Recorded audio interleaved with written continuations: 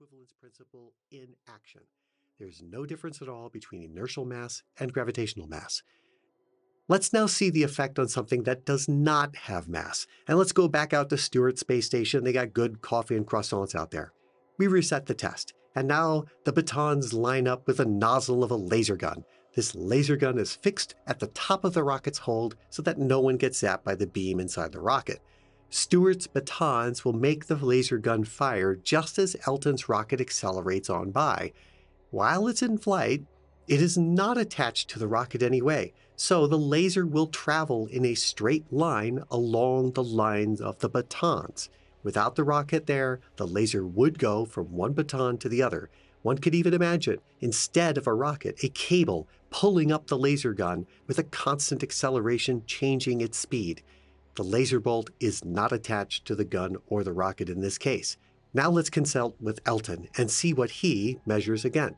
The rocket accelerates upward as the laser bolt moves across the rocket, and the rocket rises up to meet it. The rocket goes faster even as the laser bolt's speed stays the same, moving towards the other baton in a straight line. Finally, the bolt hits the other side of the rocket by Elton's feet. Stuart, though, is unsurprised. To him, it just went in a straight line.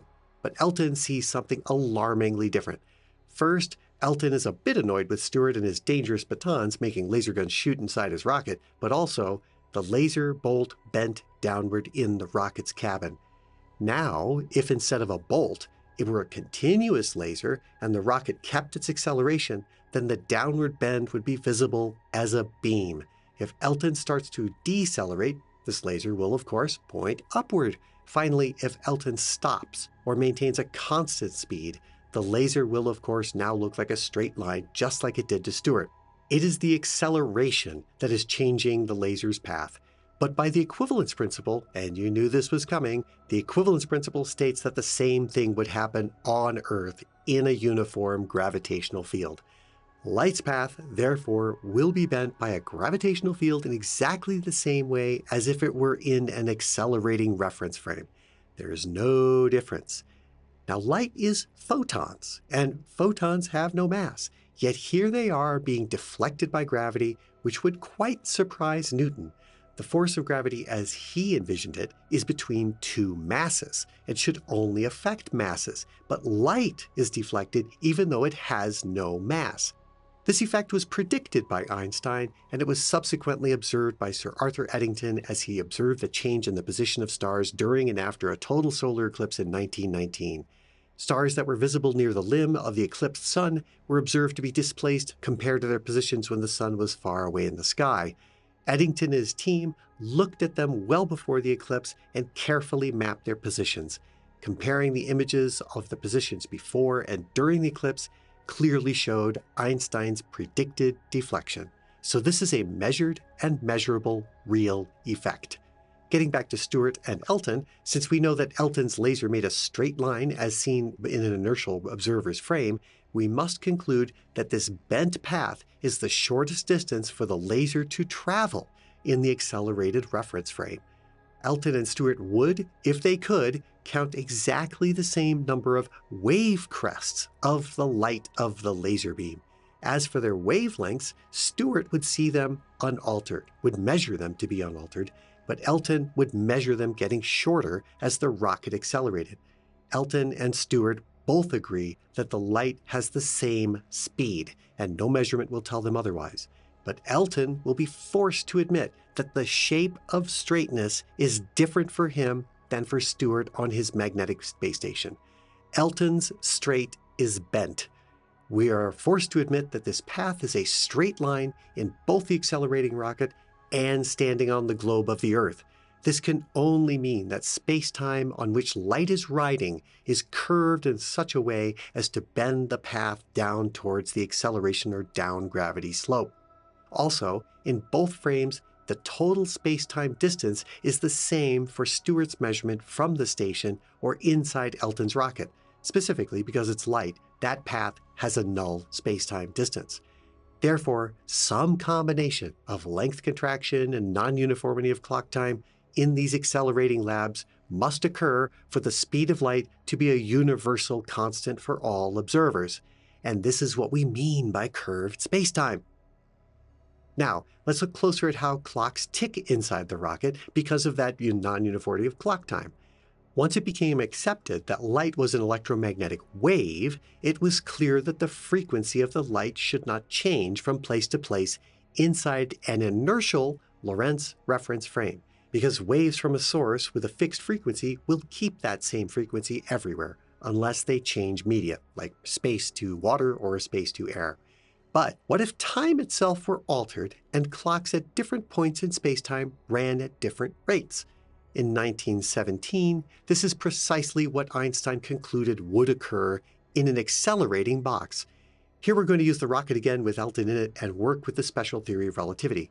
We'll check the clock rate at the bottom of the box, i.e. the side away from the direction of acceleration. Now we check the tick rate on the side towards the direction of acceleration, that is, the top. Let's call up direction x in a frame moving in the x direction with a velocity v relative to some rest frame. For this rest frame, we'll use the bottom of the rocket. Now we check the clock at a nearby position upwards, dx. So to a first-order approximation, t sub dx is about equal to dx over c times v over c. That's what you get by looking closely at the Lorentz transformation we see above, letting t tick be the time a little bit higher up than the lower clock's time t. Now we take into account the acceleration g, which would change the speed by g times dt. Here, dt is a little change in the clock on the floor. This makes the clock at the position a little bit higher to be ahead by dx over c times g over c times dt. Looking closely, we see these stacked up clocks have different tick rates. The tick rate r, a little bit higher up in the rocket, is slower by g over c squared times dx, where dx is the amount of distance a little bit higher up in the rocket.